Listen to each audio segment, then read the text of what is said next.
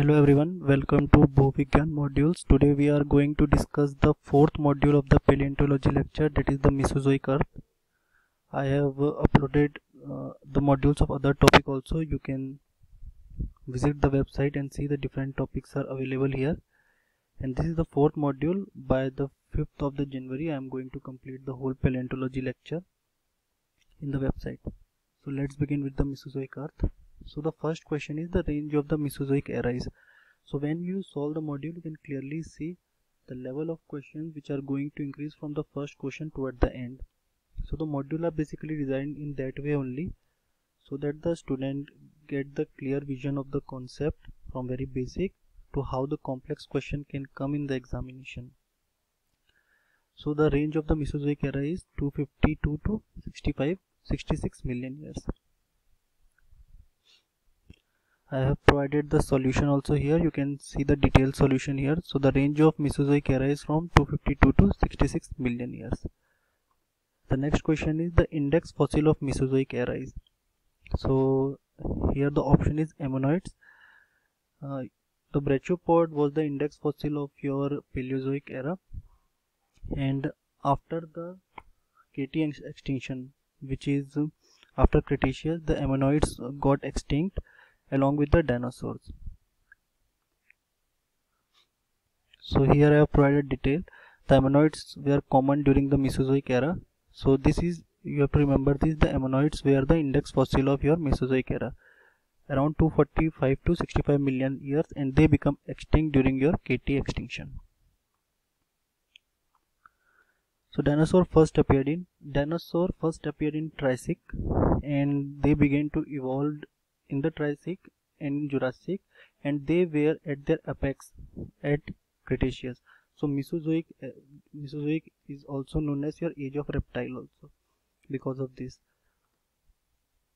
So you have to remember this thing. Your first dinosaur appeared approximately 230 million years ago during the Triassic period, and this is a figure of the first dinosaur, which is herbivorous. The name of this dinosaur is Paleosaurus. The next question is the hadrosaur is having the leg length of, so leg length is given here, and the stride length of 1.4 meter. So what is stride length? Suppose this is the feet of dinosaur, so this is how they walk. So the distance between these 2 feet is known as your stride length. And what is leg length? Leg length means normally the length of the leg of dinosaur. So in this question it is given that your leg length is given and stride length is given. You have to calculate the relative stride length, that is RSL. So RSL means relative stride length. It is given by stride length divided by your leg length. So this is very simple question. You can divide this and you will get the answer. So answer will come approximately 1.16.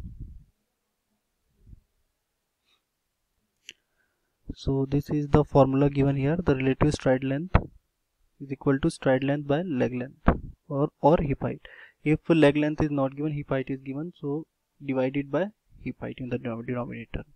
The next question is the Stegosaurus is having the stride length of 1.90 and foot length of 1.40. So stride length and foot length is given here. We have to calculate the dimensionless speed. So dimensionless speed ds is given by your RSL. RSL is what? Relative stride length minus 1 divided by 1.1. So this is a very important relation you should keep in mind. In GATE this type of question never came, but there are high chances as the competition are increasing that they can ask this type of question in NAT section. So after calculation of this you will get the answer, which is come out to be 0.32.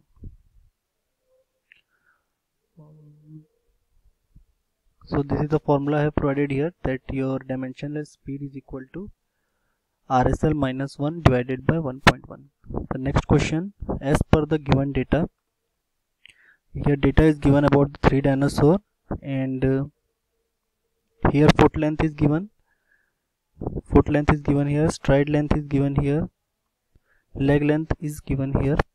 Now we have to calculate the relative stride length. So relative stride length I already told, divide these two values, so you will get this value here. This is clear. So in the table it has calculated RSL from these two columns. After that you have to calculate the speed. So to calculate the speed of the dinosaur, this relation we use. What is this relation? Leg length into g. G is what? Acceleration due to gravity multiplied by dimensional speed. So you can get the value of these two. So dimensional speed, I already told how to calculate dimensional speed. It is dimensional speed is your RSL minus 1 divided by 1.1. So you will get the value of these two here from this relationship, and after that use this relation to calculate. Make one more column here and name that column as speed. So you can get the value of speed from this relationship of these three dinosaurs. And what you have to calculate, you have to check which of the dinosaur is the fastest. So after calculation you will find out that the second one, that is Velociraptor, is having the highest speed.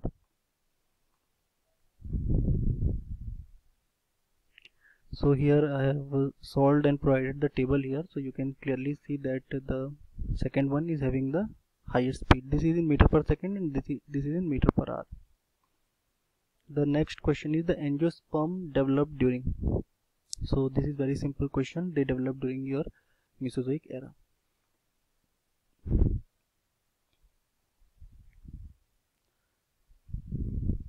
Let's move to the next question. When did the KT extinction event take place?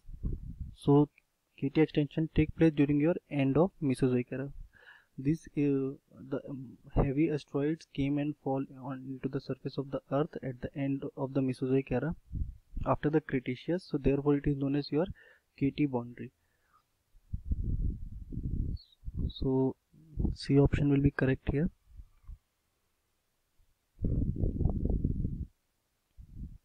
So I have provided the solution also, that the KT extinction stands for Cretaceous Tertiary extinction. This is global extinction event witnessed the elimination of 70% of the species living on the earth. So this is very important, that 70% of our species died during the KT extinction, in which your cedal plants, ammonoids and all the dinosaurs got extinct during this period. The next question is, which of the following statement is related to KT extinction is correct? This is the MCQ type of question. So no dinosaur above this boundary, this is correct. No ammonoids, this is also correct. Major reduction in cedal plant, this is also correct.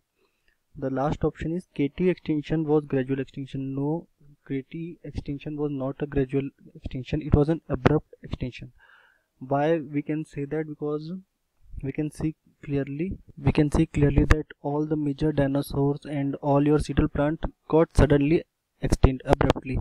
So it was not a gradual extinction, rather it was a abrupt extinction.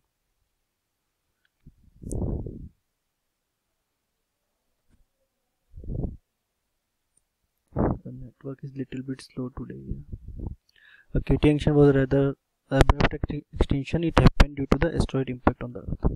So the last question is, the PT extinction took place during A million year, KT extinction took place during B million year. The difference between the A and B. So PT extinction took place approximately 252 million years back, and KT extinction took place approximately 66 million years back. So to be precise, this took place around 251.9.